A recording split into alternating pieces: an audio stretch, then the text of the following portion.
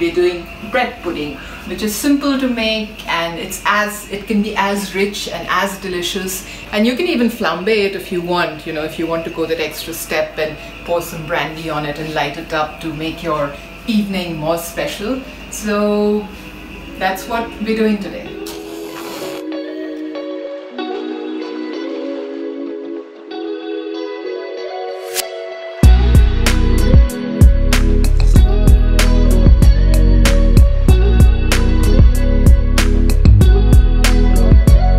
Before we get down to making the bread pudding, I'm going to make some orange marmalade.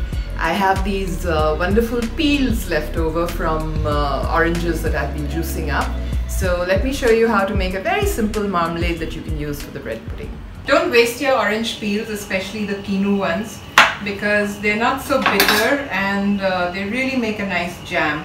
All you need to do is take out the pit, that's this white stuff from the inside, and if a little bit stays, it's alright, because that bitter taste is what one really loves in a marmalade.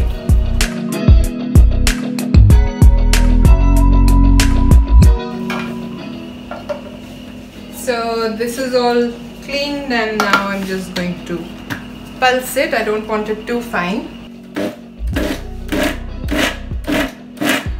This is what it becomes. And now I will put this in a pan with some sugar and a little lemon juice and boil it.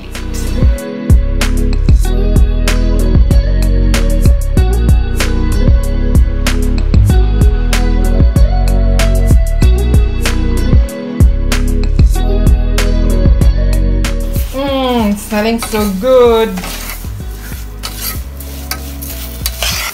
Reduce the flame and let the sugar sort of melt gently. Don't forget, you have to keep stirring this, otherwise the sugar will burn. Because we didn't add any water, it's already thick, and it's a nice consistency to sort of add in the pudding. I'm going to add half a lime. I don't want it too sour. I don't want the custard to curdle in the pudding. So this is done. I haven't thickened the marmalade too much because I don't want the sugar to start crystallizing. I need the spreadability to be easy. I'm just covering it and letting it cool till we actually need to use it in the pudding. Time to make the bread pudding. I'm going to preheat the oven at 200 bake mark for, I'm putting it at 40 minutes so that I don't need to reuse the timer. And while that is heating, what I'm going to do is create a little caramel in the bowl that I'm going to be baking. So I'm going to put this in there. Let the butter melt and the sugar melt. And meanwhile, what I'm going to do is get all these nuts. I've soaked these so that they're easier to peel. I have some cranberries and some raisins, which I'm going to chop. Just rough chop so you don't get big bits in your mouth. Cashew nuts.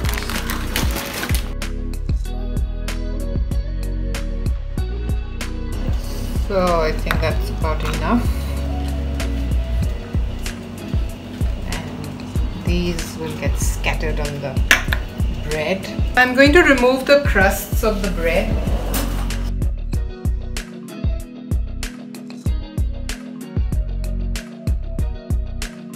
I'm going to bash up these eggs. Just 2 should be enough. Add a little sugar. Remember, there's that very sweet marmalade going in as well, so you don't want this too sweet, because then you'll have a really excessive sweet pudding. So if you're going to be adding, say, 1.5 cups, I think.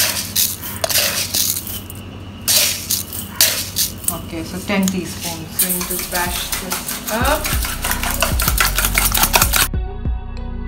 Now I will add 1 cup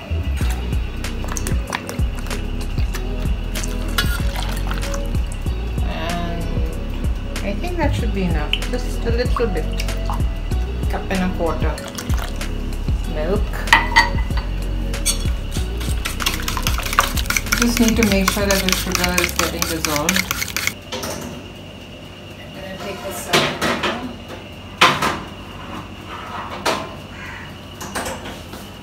Don't want to do caramelized.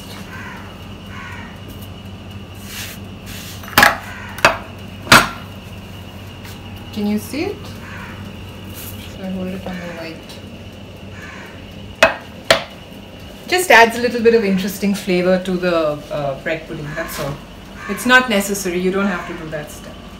So what was I doing? Okay, this was bashed up. I'm going to add some vanilla to it before I forget.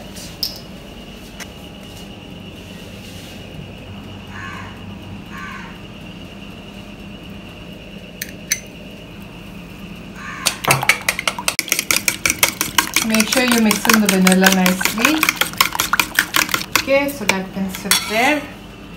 Now I am going to butter my bread. I don't need to butter the bottom because it's already got butter there.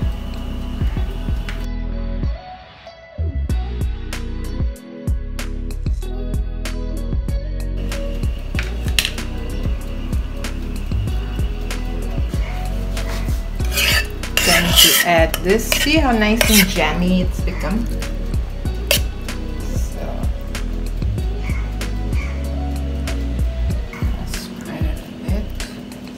Again, no need to overdo it because you don't want anything overpowering. Layer number 2.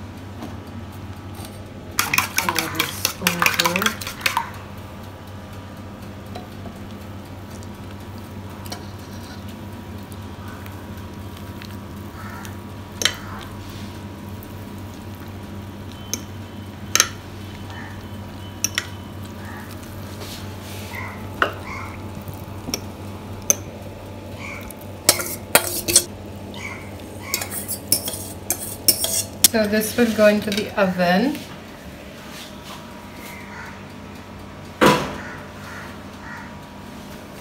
And lid there till the custard is set. I'm going to reduce the heat a bit to about 175 and half an hour should do. Don't let me down. Don't let me down. Always sing to your food. It comes out better, believe me. Oh, look at that. So, looks like my bread pudding is done. It's got a nice crust.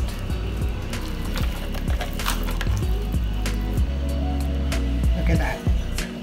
You can see the layers with the marmalade. I really wish you guys could smell this. A lot of people would say add some cinnamon, add some nutmeg, but you don't need anything because that yummy orange zest marmalade is doing it all. And it's nice and soft, not gooey, not mushy. The caramels at the bottom, buttery.